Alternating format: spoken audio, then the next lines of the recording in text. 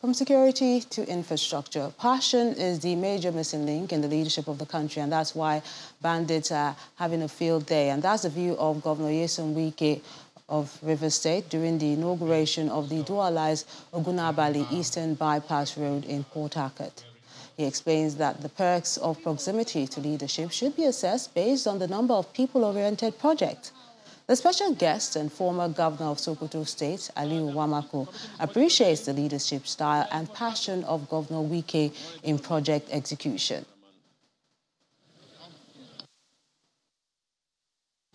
The problem we have in this country today, we don't have people who have that passion, who want to serve their people. The only regret I have, I don't have the opportunity to tell the bandits enough is enough. If I had the opportunity, the bandits know their time will be gone. But it's unfortunate I don't have it. But this one I have, I will use it and serve my people so that they will be happy and that they deserve the best. You know, in government, people claim they are close to people. They are close to those in government. There is nothing wrong in close to people. There's nothing wrong. But what is important, what have your people achieved in being close to those in authority? May God forbid me to be close to a president or a vice president and nothing will come to my community. May God I will never have that kind of relationship. Having known you for some 10, 15 years back, and having observed and watched you as governor for the last 7 years, I was wondering what word or what to be used to describe you. Because I've seen what you can do, I've seen what you have done, and I believe that you have the capacity to do more. Because to me, it is of any government is to extent which it attempts to serve, to address the yearnings and aspirations of the government. And that you have done very courageously and adequately.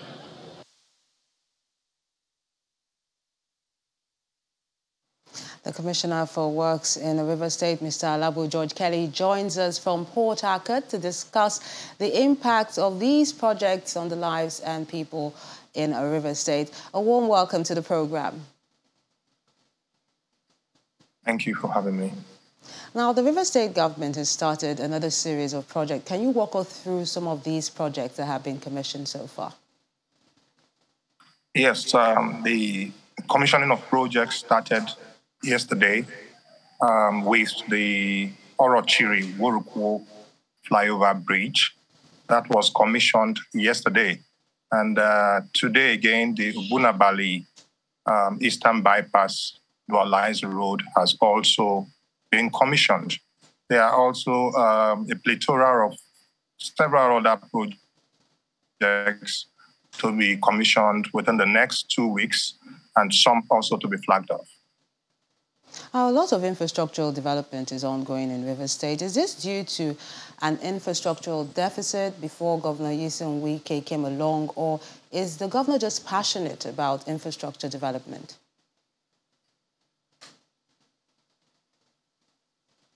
Both. Yes, our governor is very, very passionate about infrastructural development. That is why we have an infrastructural revolution.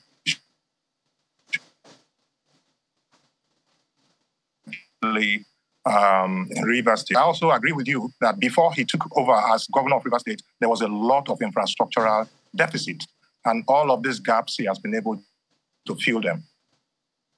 Now, while filling these gaps, has it been able to feel the pulse of the people to really know that these projects are impactful and making a difference in their lives? Yes, these projects have positive impacts. Some of them are quick impact projects. Some of them have short-term benefits. Some of them have long-term benefits. And all of these projects have a very great impact on the socio-economic dynamics of Rivers people. It, especially our road and flyover projects, makes ease of doing business in Rivers State very, very much easier. It boosts ease of doing business in Rivers State. Houses, the cost of properties are getting higher because of all of this infrastructural development. The aesthetics of our landscape has been boosted like never before. Rivers State has changed. If you come to Port Harcourt and you've not been here in the past 4 years, you'll be shocked what is happening. In less than 4 years, we'll be having the 12th flyover, which will be inaugurated very soon. Well, how widespread are these projects? Some critics claim it's just urban-centric. No. There is no local government in Rivers State you go to that you not feel the impact of Governor Nyesom Wike. In every local government in Rivers State, I challenge anyone to say that there is no presence of Nyesom Wike in. We appear to have lost audio of Mr. Alagbo George Kelly, is the Rivers State Commissioner for Works. He has been discussing the impact of the project in Rivers State.